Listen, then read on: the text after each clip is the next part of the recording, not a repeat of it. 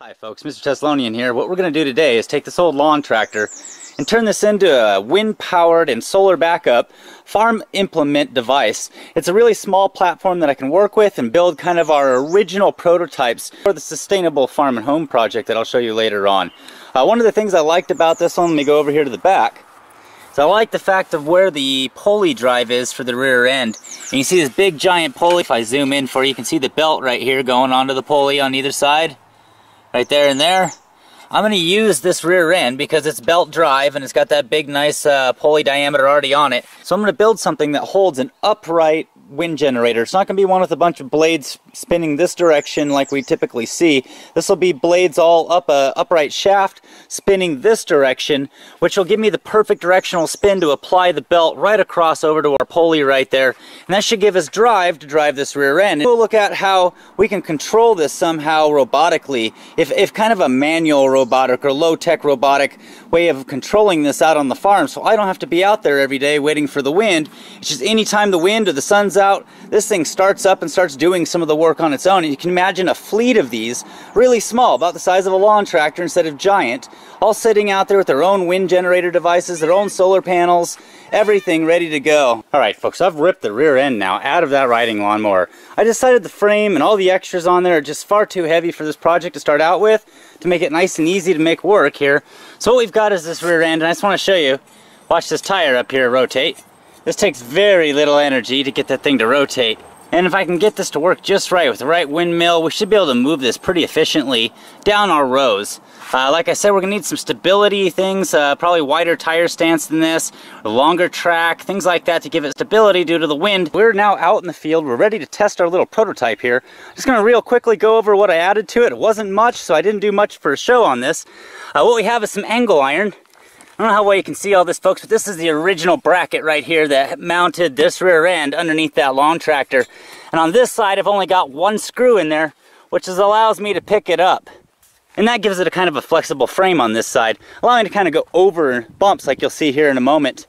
The other parts of this, I've just got a satellite dish connector right here that held the pipe for the satellite dish. And you can see with one finger here, folks, I can make this thing turn and move the tires. Very easy to do. You'll see here in a moment how well this works. The other side, once again, is just another piece of angle iron going off right there. And at the end of it, I have two wheelchair chairs here. A big bolt running through the center of the bearings and not holding them on there. And they're just a guide tire. And if I give you the right aspect here, right there, you'll notice one of the rods is on one side, the other rod's on the other side. That'll track those two tires on either side of a row, keeping the row right in the center there. You can see it's just really simple. Angle iron, mounted right off the original brackets, nothing else, just a place to hold a piece of pipe right off the center. And now you can see the wind generator portion of it. It's upside down at the moment. I used a barrel lid for our top on there to kind of weld or tack weld these pieces of sheet metal roofing that we use for the blades into a special design. Kind of looks like an S. If you were able to see this from an up above view, it's about as good as I'm going to be able to give you, folks. It looks just like an S going through there. The top is smaller in length across than the bottom, giving me more stability. So the wider base here, closer to the bottom of the frame, is going to give us more stability in this system. And this is just literally a piece of galvanized pipe, the same pipe that went to the satellite dish holder there. On one side of the pipe, I took the piece of sheet metal here. You can see the edge of this one. Set it right over the pipe, screwed it on with 3 screws. One right there, and then one all the way at the bottom.